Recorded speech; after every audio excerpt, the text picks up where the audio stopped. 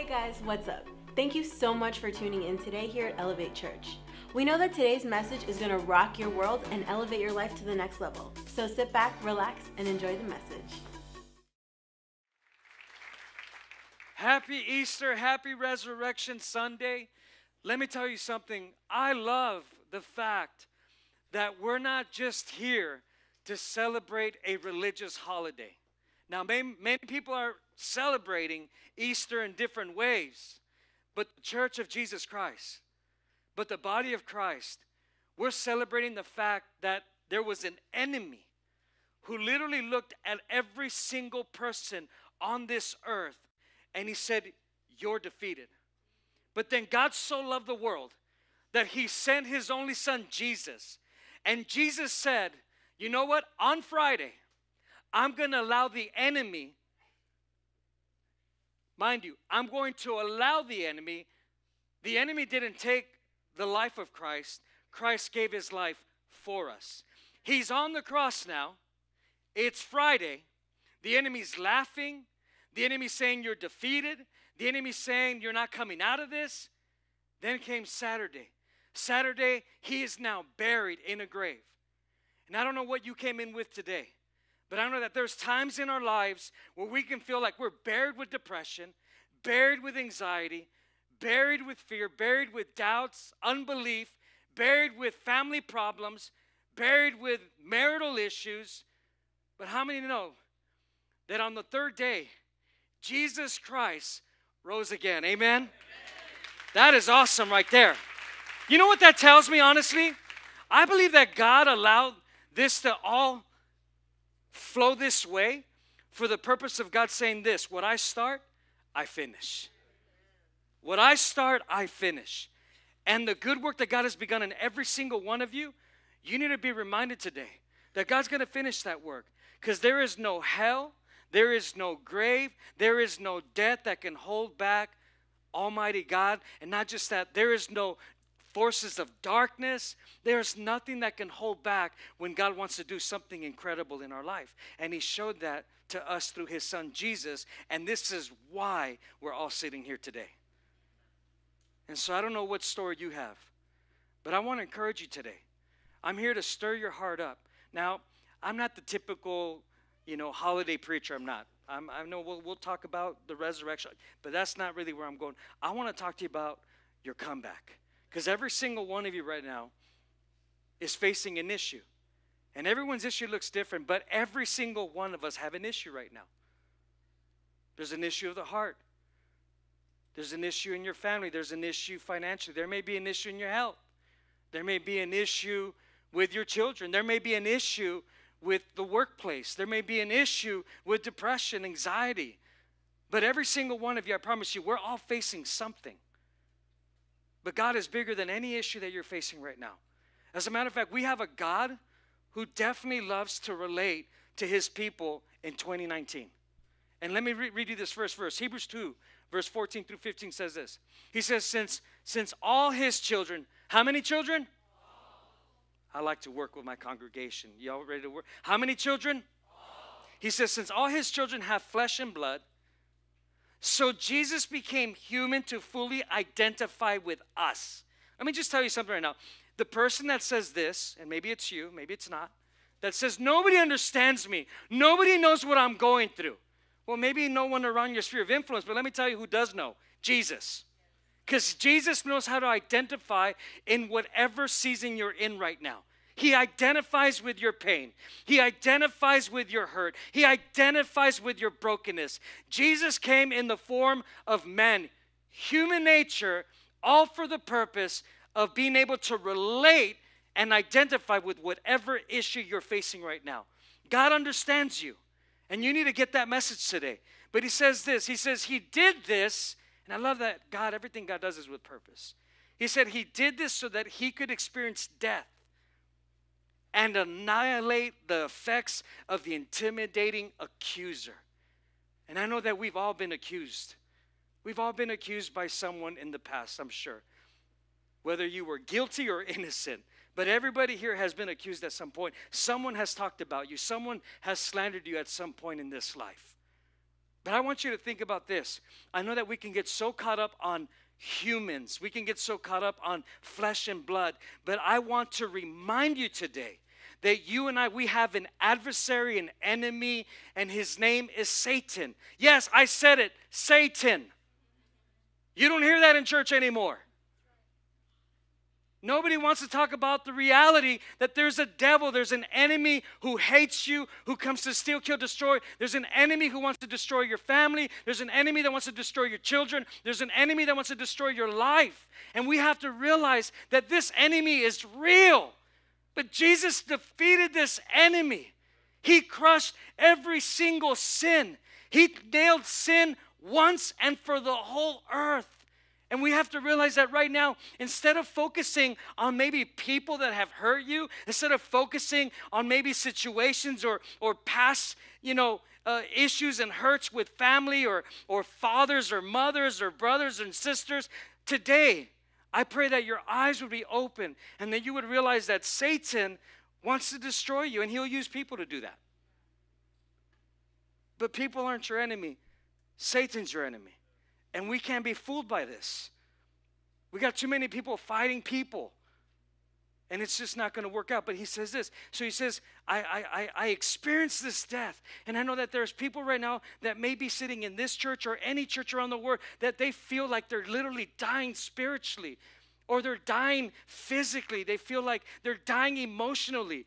And Jesus says, I experienced this death so that I could annihilate, so that I can destroy it, so that I could go ahead and take the sting out of your heart and bring you new life. And he says, and that is the devil who holds against us the power of death.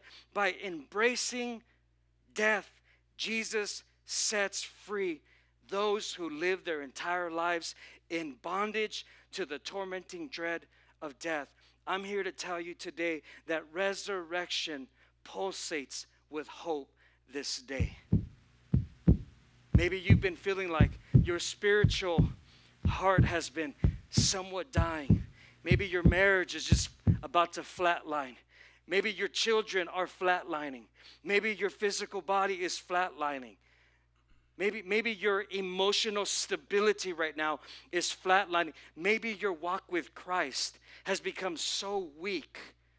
Maybe you're so exhausted. You're so tired. You barely made it to church today. But today, God's resurrection is pulsing today. God wants to bring a new life. God wants to bring a rebirth to every single person who is open and willing to receive that. Can we give the Lord a hand clap for that? After the horror of the cross on Friday, after the agony of knowing that God's Son was dead on Saturday, I love this. The beginning of his comeback story exploded all throughout Israel. Man, when that tomb was empty, everybody was flipping out like, what in the world is going to happen now? I'll tell you what happened now.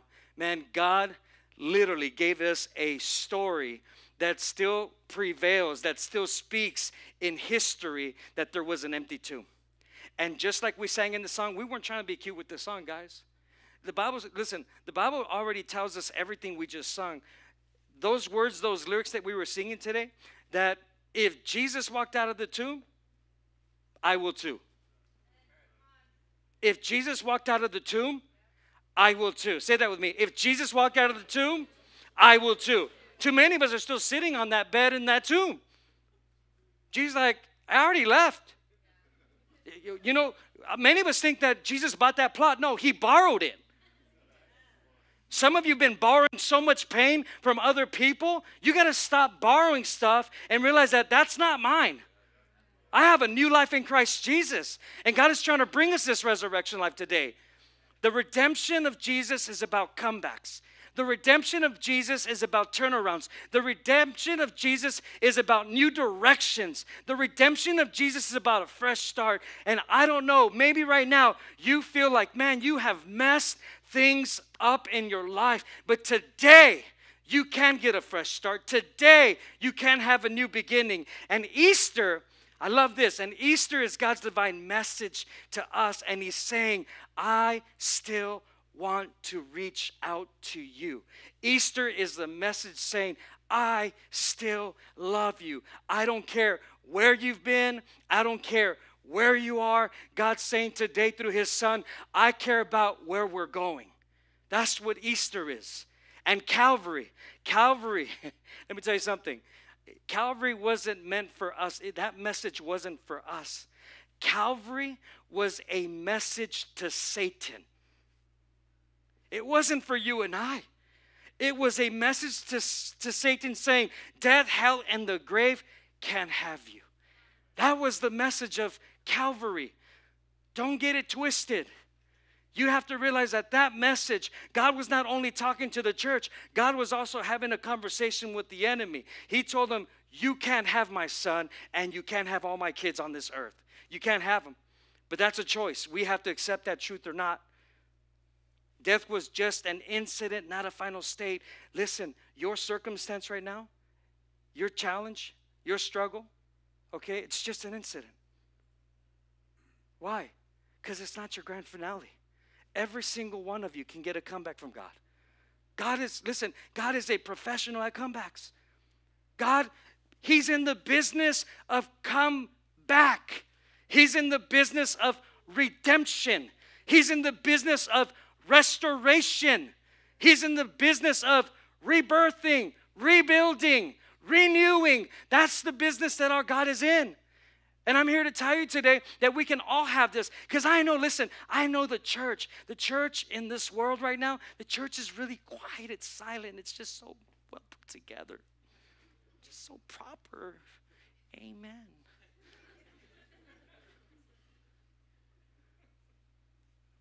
When God comes in, he says, I break forth light through darkness. God is saying to you and I, there is no darkness that is going to hold you back anymore. And I really believe there are people here today that need to realize that in those 3 days that Jesus was in the tomb, he wasn't taking a nap. Those 3 days in the tomb, literally Jesus was fighting on our behalf. Jesus was putting a whoop down on the enemy. He was taking the keys away from the devil in order to get us set free from the prison of sin, the prison of darkness. He wasn't just laying down waiting for his Father to come get him. No, he was fighting and battling for you and I. That's why we celebrate Easter. But listen, it doesn't just have to be on Easter Sunday. Let me just tell you something, and it's a funny story, not trying to label you, but let's just keep it real, okay? Listen, all over America, you'll hear every pastor say this. Man, on Easter, you get lines to come. People come to church in lines. On Friday, Good Friday, we had lines wrapped around this building. 2 services couldn't fit everybody. We call those people creasters. Yeah. That means that those are the Christians that come on Easter and Christmas only. Where are you the rest of the year? Why am I telling you this? I'm not telling you this to shame you. I'm telling you this because it's time to come back to Jesus for every single one of us. Not once a year. We're not doing a family reunion. Man, we are living resurrection life on Monday, Tuesday, Wednesday, Thursday, Friday, Saturday, and let's come back on Sunday again and do it again. Amen?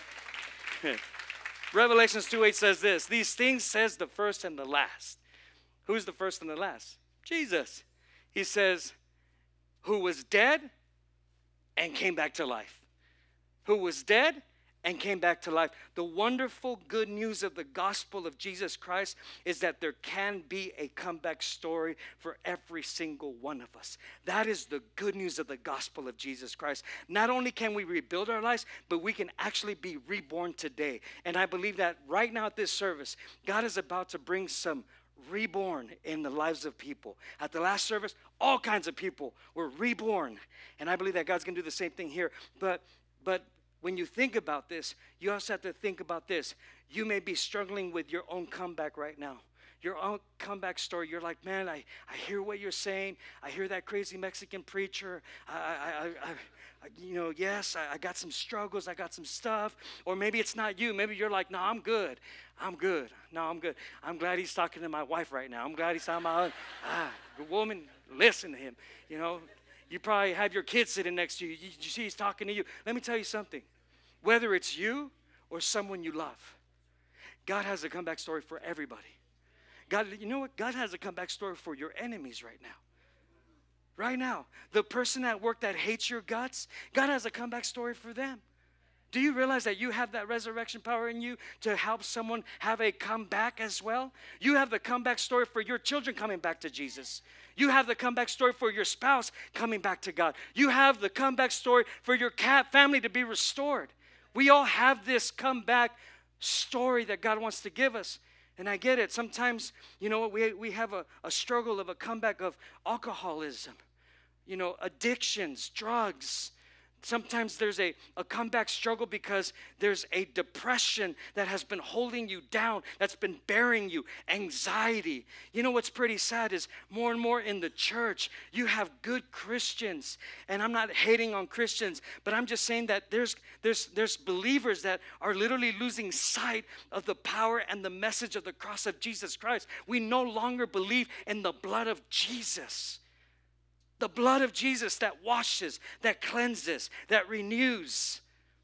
And maybe you are in the struggle of the comeback of disaster or betrayal or brokenness or bankruptcy. Or maybe you have the struggle of comeback because you're a divorcee and you feel like you're not good enough.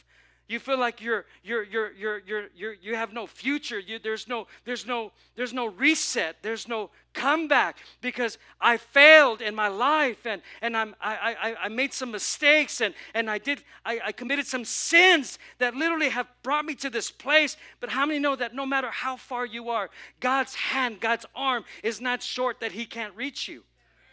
He loves you. God is all about comebacks. I mean, just read your Bible. Look at Samson. Ooh, that boy.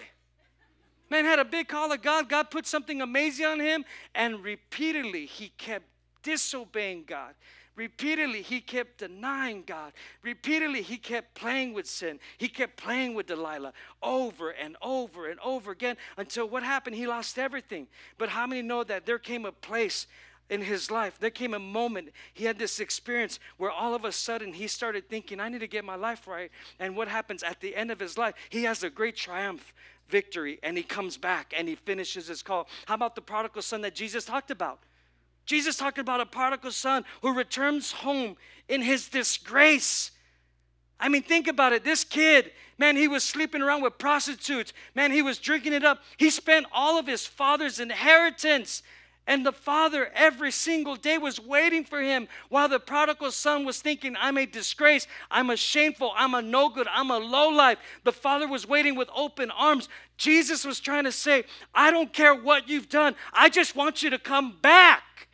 And he comes back and the father's not even questioning him. He's not asking him, what'd you do with my money? Where have you been? How many girls did you sleep with? Who were you drinking with? He just said, son, welcome home. That's what God does. Welcome home. How about, I can keep going. How about Moses? He had to come back. How about Joseph? Joseph had a promise from God. His brothers sell him. He's a slave now. Then he's in prison because they're accusing him of being a rapist. Then he's forgotten in prison for 14 more years. But he had a great comeback. And the greatest comeback that we see in the Bible, the greatest comeback that God has given us in history, the greatest comeback that has a history story of past, present, and future is Jesus Christ when he came back from the dead. That's the greatest story comeback that we can ever experience. So Jesus himself, he performed the greatest comeback, man, by raising himself up. He said, I got to show my kids that you can come back. God wants to help you. He gives hope to the hopeless. He gives direction to the directionless. He helps those who need help. God's plan will always prevail, even when you jack those plans up. Aren't you glad? He already knows what the solutions are. Too many of us, we're looking for answers in all the wrong places. You're trying to find solutions here and solutions there, and we're buying the next best book to help me, the 5 steps to get better, the 5 steps to be a better husband, 5 steps to be a better wife, 5 steps to be a better parent. Let me tell you something. Jesus is the answer. Come back to Jesus. Jesus will tell you how to be a father, a mother, a son, a daughter. Jesus will teach you how to be a follower and not be compelled by the sins of the past, but be compelled by his love to obey him. That's what God is doing. Look at your neighbor and say, come back. No, look at them and say, for real, you need to come back.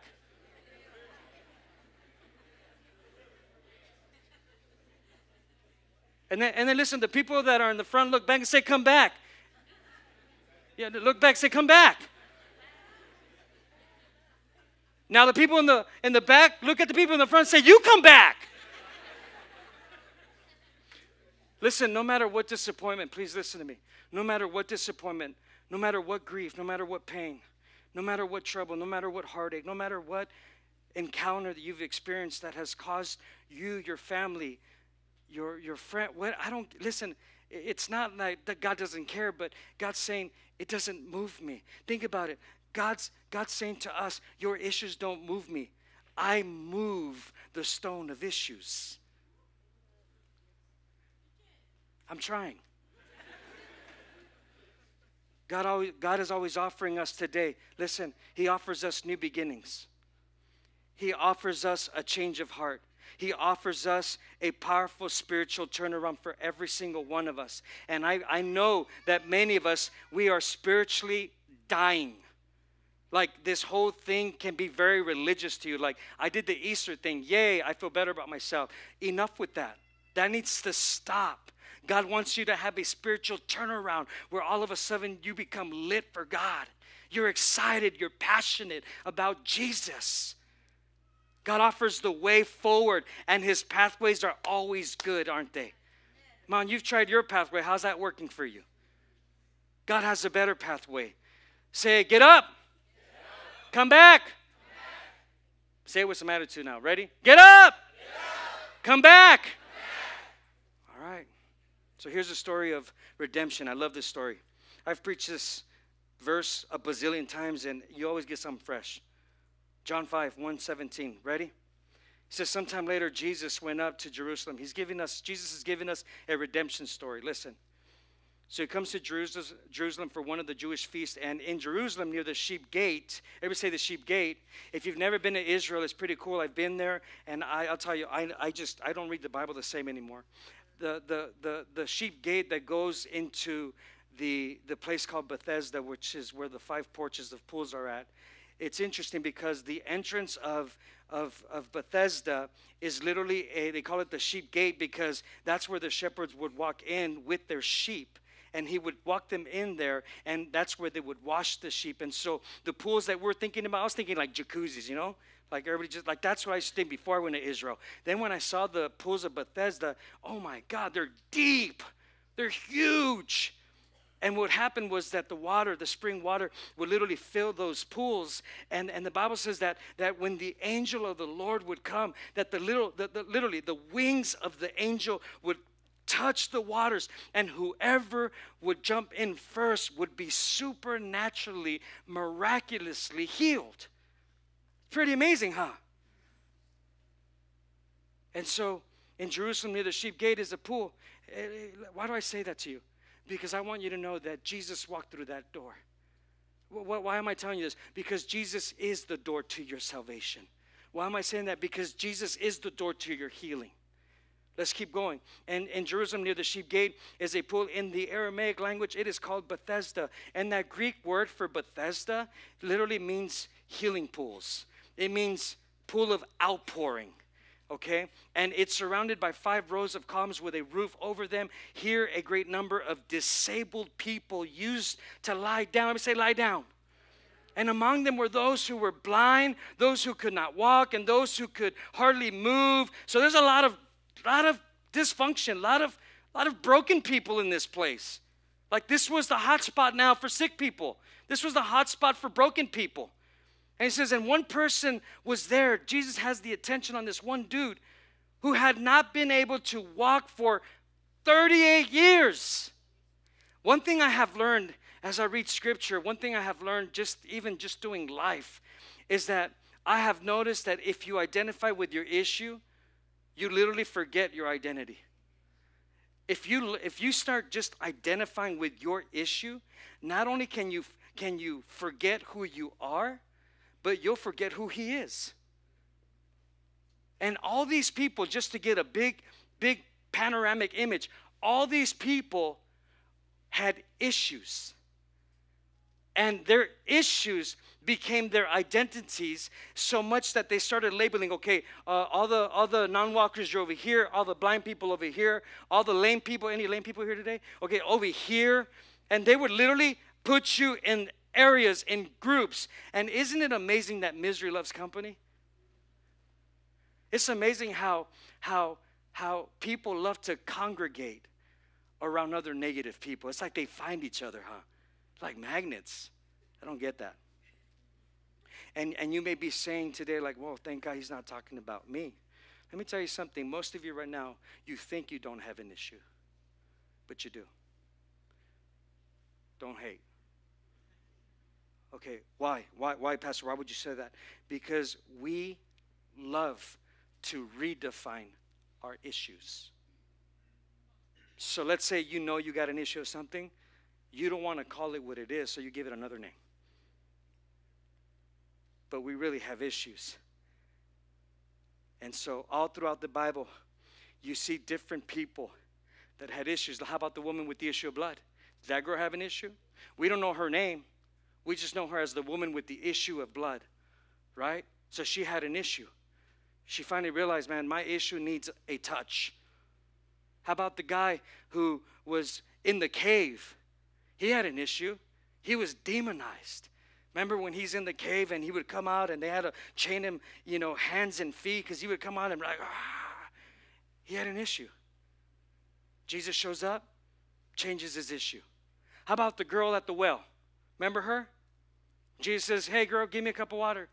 She's like, I ain't no water. What do Israelites have to do with us? And you know what the issue was there?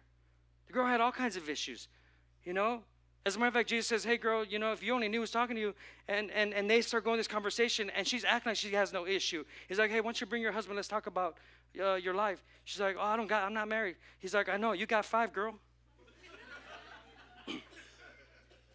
And she's like, oh, how'd you know?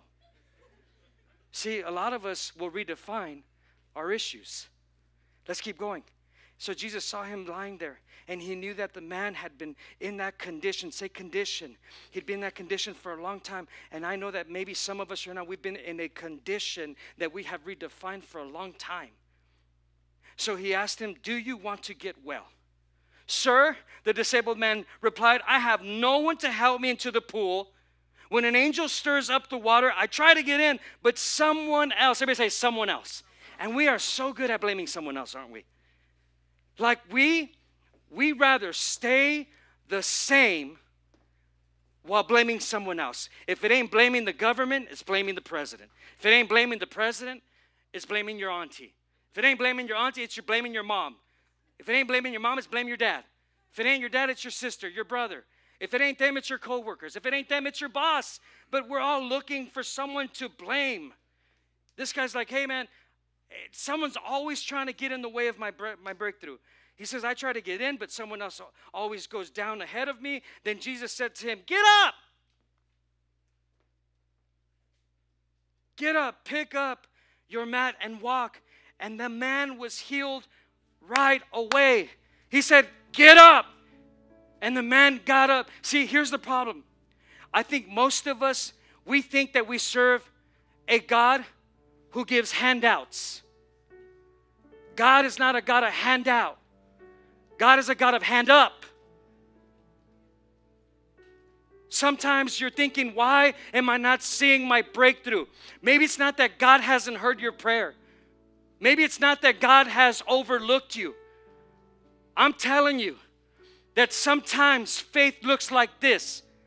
Get up. get up. Rise up. And that right there is the beginning of the process of your victory. And it says, and immediately the man got up. And I promise you, when Jesus said, get up, I'm sure he was just like, come on, get up, boy. What's wrong with you? I'm sure he did this. Get up. And he helped him up. Huh? So listen, God doesn't want to give handouts. God wants to give hand up. I want to get you up today. Too many of us are just waiting like, okay, just carry. We've seen that picture of Jesus holding the guy and all you see is Jesus' feet, right? The guy's being carried. Man, I like the other picture better where all you see is the butt mark on the sand. Jesus like, man, but you walk.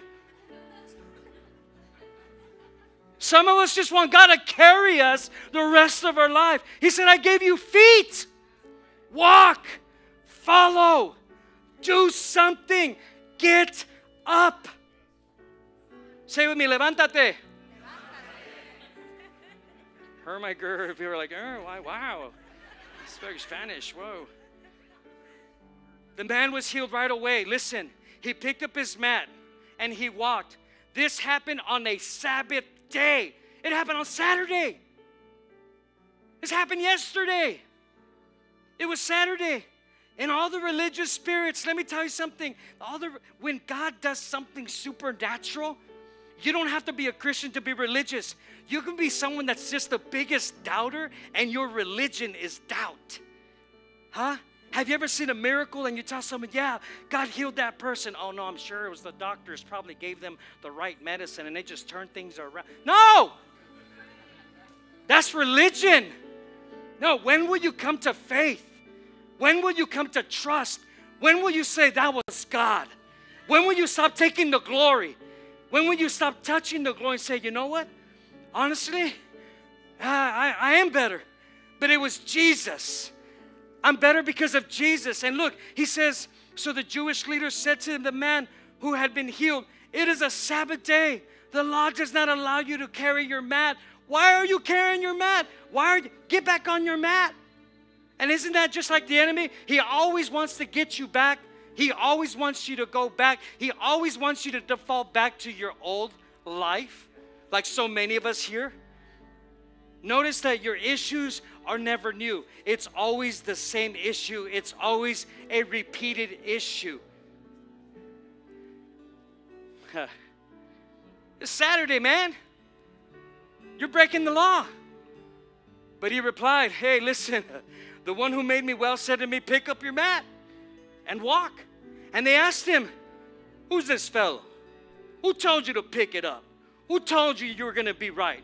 Who told you that you were going to get? Who told you this? And I think sometimes you can sit in a service like this and you're hearing words of hope. You're hearing words of affirmation. You're hearing words of picking you up. And someone may come back and say, you ain't changing. Come on. You went to that church? Man, we already know what you do. We know where you've been. Come on, your uncle drink a lot. What are you talking about? Your sister tell it all. People are so good at talking about your past. Why? Because the enemy will use those words to redefine you in a very dark light and will put you back on the place where God wants to deliver you from or where he has delivered you from. And the one who was healed had no idea who did it, who it was. And Jesus had slipped away into the crowd that was there. And later, Jesus found him at Elevate Church. And Jesus said to him, see, you are well again. Stop sinning. Everybody say it. Stop. Stop. What got him there? What got him there? What got him there? Poor choices. A bad decision. Rebellion. Or something worse may happen to you. And the man went away and he told the Jewish leaders it was Jesus who had made him well. And Jesus was doing these things on the Sabbath day. So the Jewish leaders began to oppose him. And Jesus defended himself and he said to them, listen, my Father is always doing his work. He is working right up to this day. I am working too. Man, he's saying, listen, my God is in the business of getting people up. My God is in the business of redeeming people back to life. My Father is in the business of welcoming home every sinner that has been far away from God. That's the business that God's into. And listen, if you have never been to Jerusalem, I'm telling you, it's a very interesting thing because hold on, I just lost my notes here. 1 second.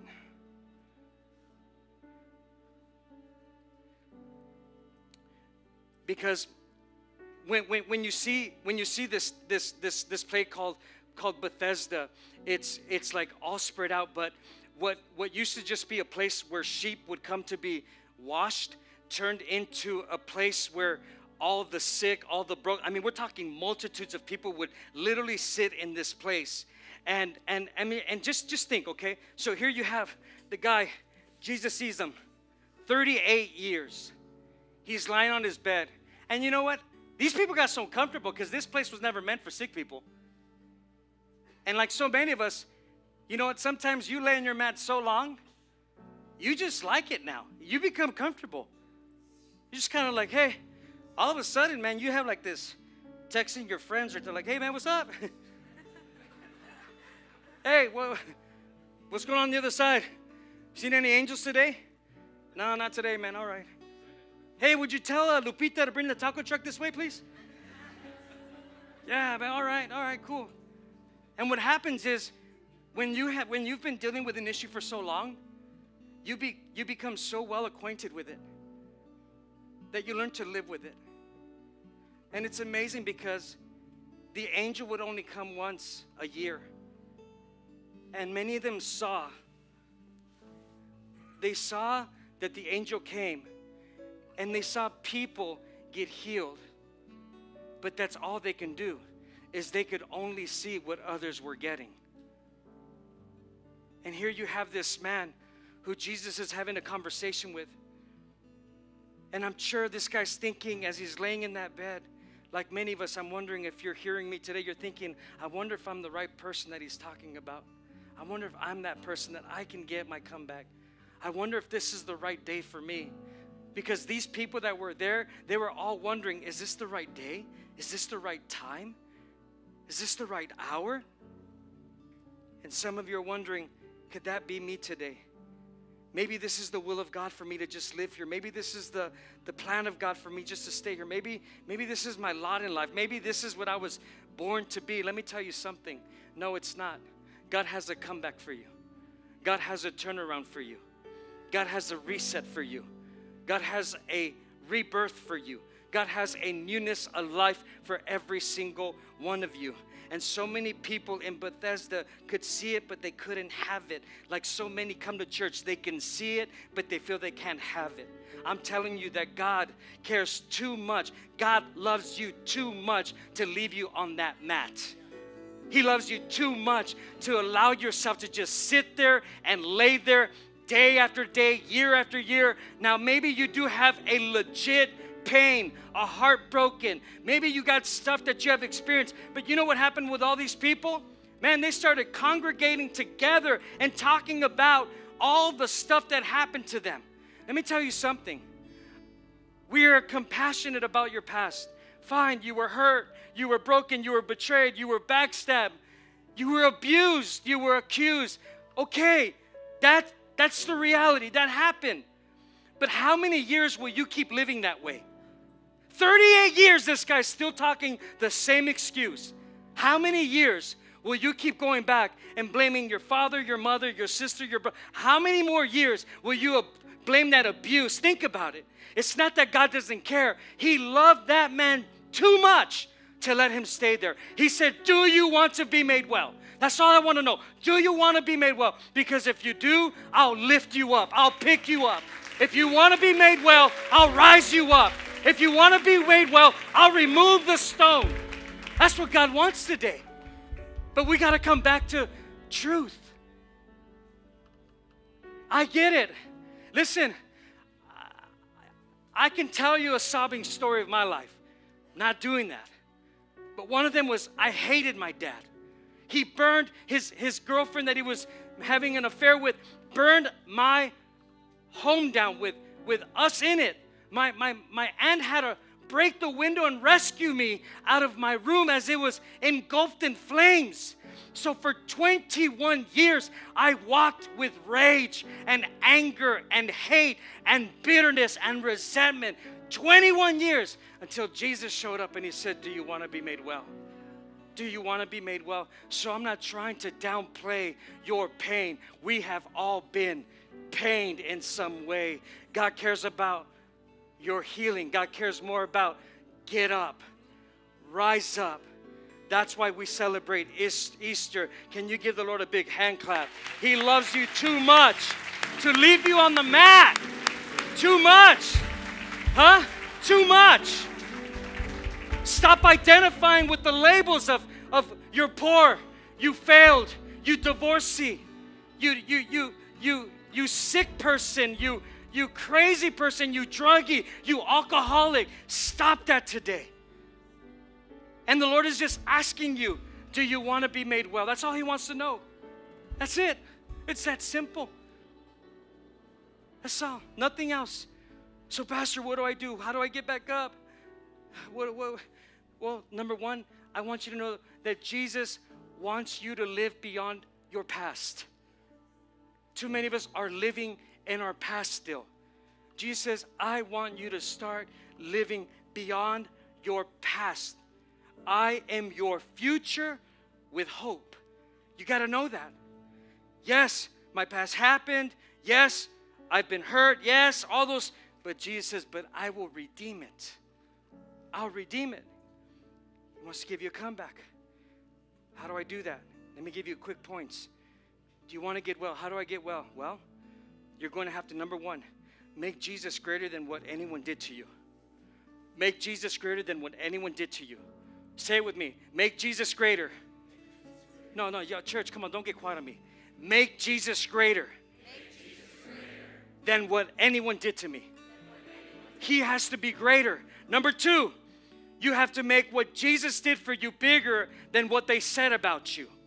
Say it with me. Ready? 1, 2, 3, go. You have to make what Jesus did for you bigger than what they said about you. Because I'm sure many have spoken ill of you. Many said you'll never come out. Many have probably said you're not worth it, you're no good, you suck, you're worthless. But let me tell you something. He's bigger than all that.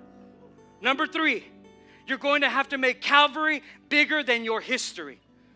You're going to have to make Calvary bigger than your history. I started with this, that Calvary was a message to Satan that you can't have me. So Calvary has to be bigger than all your history. All of it. All of it. But that's a choice, isn't it? Because you got to get up. And it's not easy getting up. It's not easy. But you can get up. Stand to your feet. Let's go. Stand to your feet. Jesus is giving you a comeback right now. Jesus is wanting to heal your heart.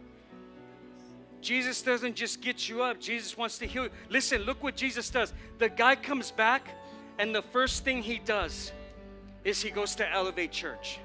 It's the first thing. The guy never missed another church service. Look, verse 14 of that same chapter, he said, later Jesus found him at Elevate Church at the temple.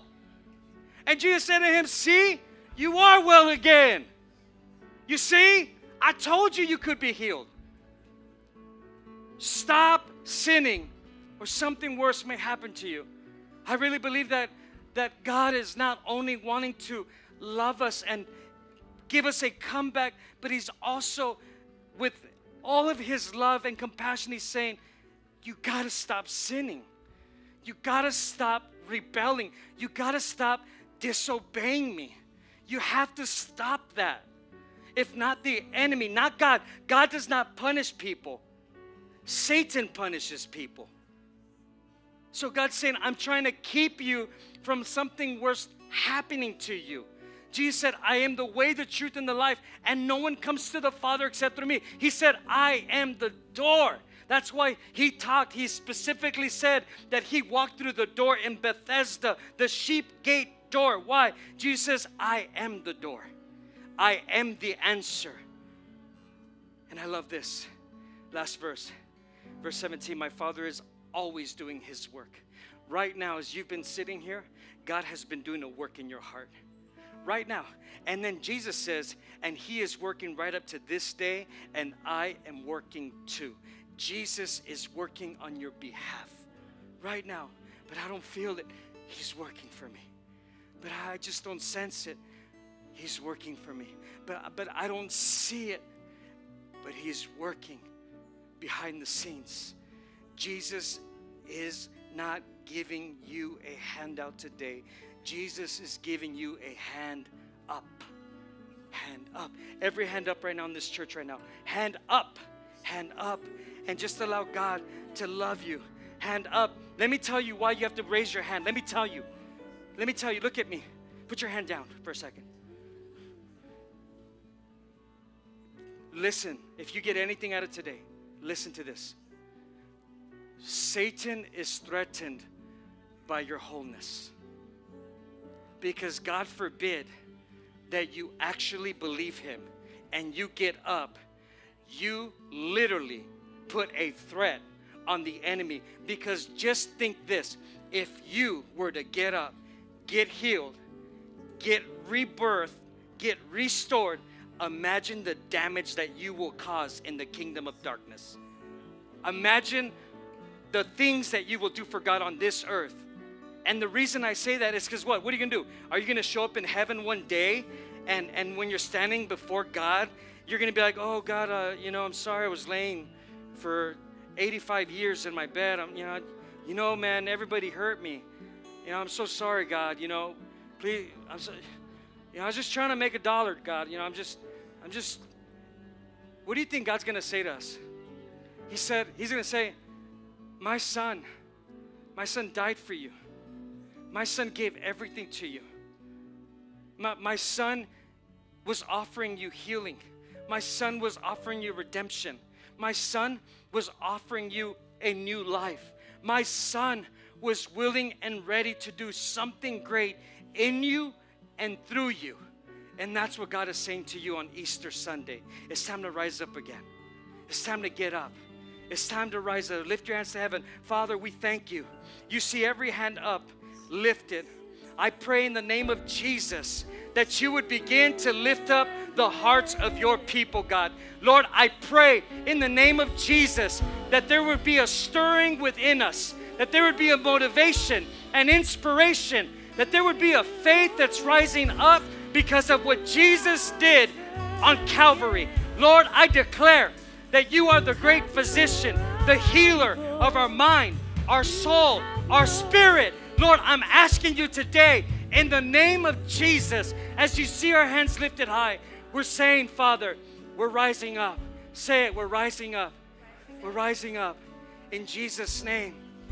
Listen, every eye closed, every head bowed, hands down. If you're here today and you've never invited the greatest love, if you're here today and you've never said, Jesus, save me. If you're here today and you've never said, Jesus, help me, save me, heal me, redeem me. The Bible says in Revelation 3:20 that he stands at the door of your heart and he knocks. Why does he knock? Jesus is never going to force himself in your life.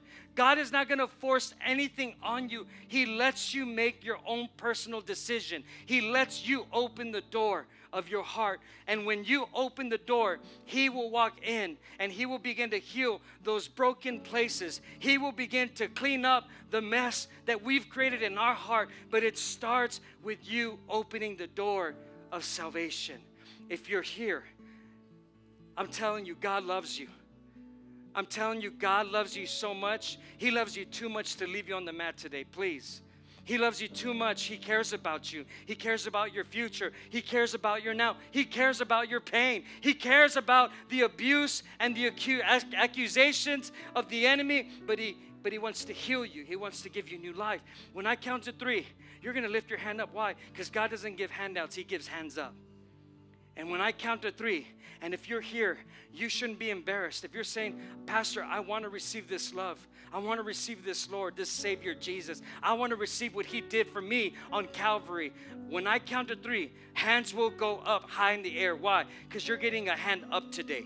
Why? You're getting back up today. God has something new for you, something fresh for you. Are you ready? 1, you're not ashamed anymore. 2, you're not going to live in guilt and condemnation. You're ready for a new life. Here we go. 1, 2, 3. If that's you, lift it high in the air. Quickly, high, high, high, high. I see all those hands. High. Don't be afraid. Don't be ashamed. Lift it high.